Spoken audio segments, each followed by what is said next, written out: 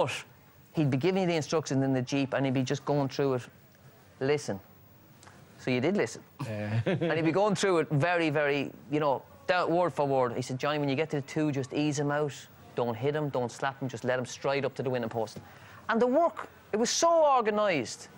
You know, sometimes you're riding work and one is keen with you and you're shouting at the lad, go on a bit, and then he takes off.